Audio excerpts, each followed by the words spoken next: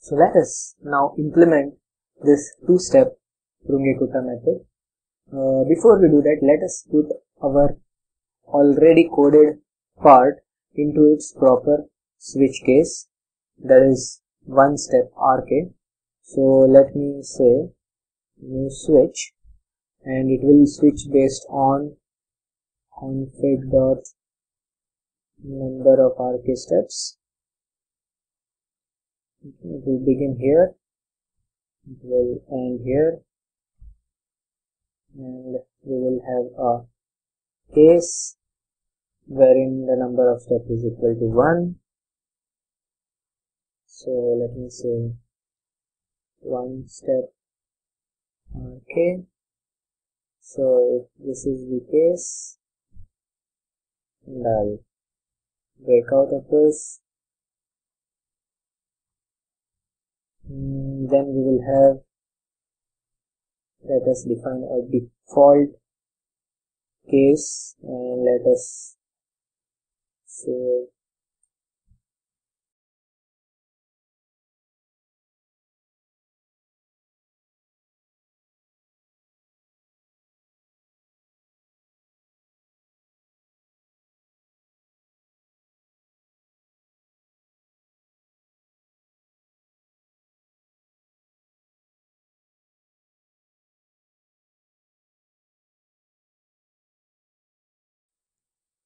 alright. So what I have done here is I have created two cases. One is case 1, one is case 2. In case 1, that is when number of RK steps is equal to 1, I am doing just the old way of integration which we have been using. And now let us define this in case 2, that is when number of RK steps is equal to 2.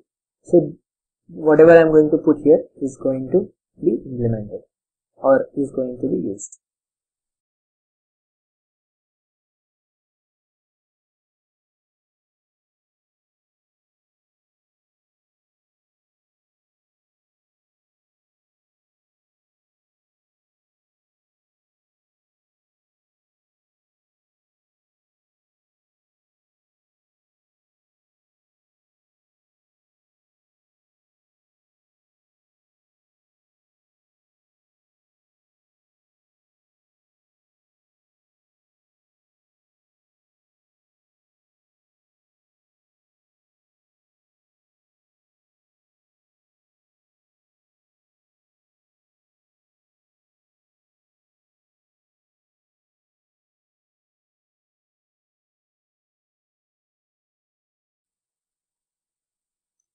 Alright, so looks like the implementation for two-step RK method is done.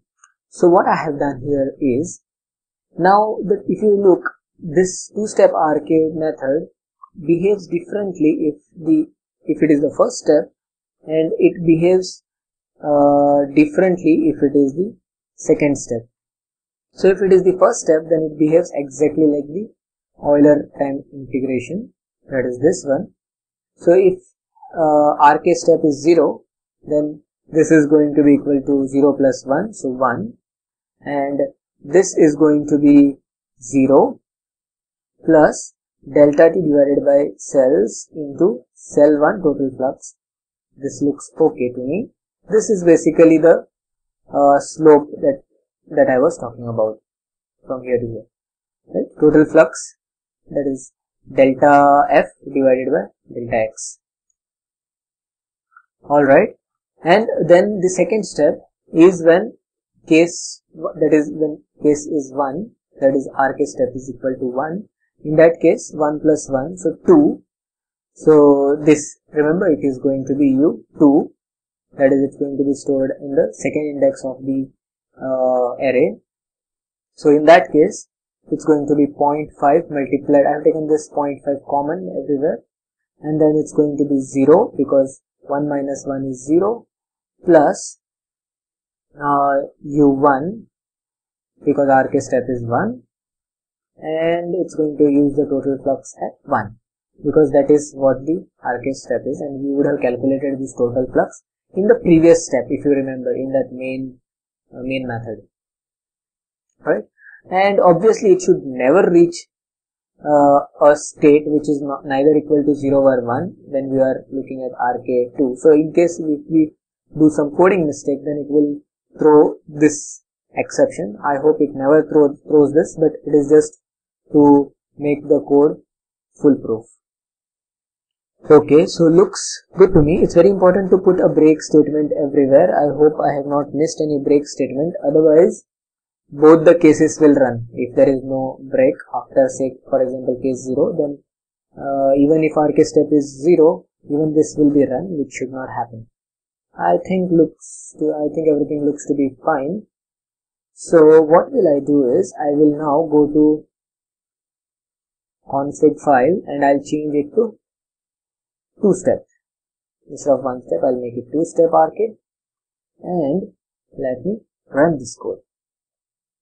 Okay, it took 3 seconds to run, and let me look what has happened to this files out here.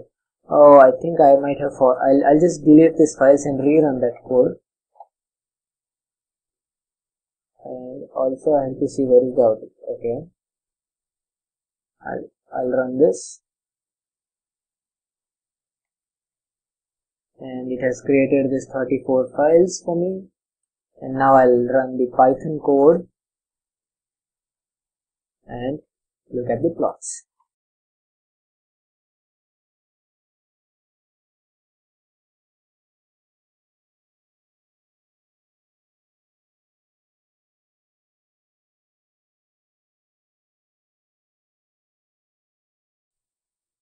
Oh, this was not supposed to happen. I think I did not change that initialization function.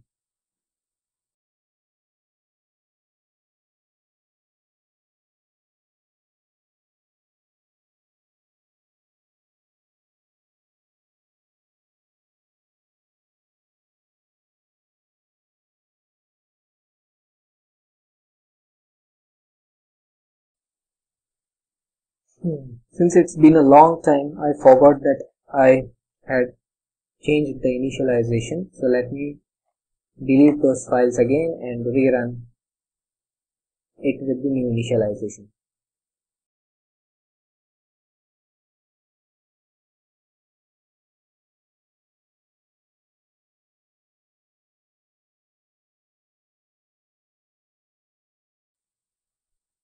Okay, looks like there is nothing wrong with our code. At least it looks to be fine. We cannot tell exactly whether at this point whether there has been any improvement due to increase in order until and unless we implement the space discretization. However, we are not going to implement the space discretization as of now. We will do it after we finish the 3-step Runge Kutta method in the next video. So thank you very much and see you soon.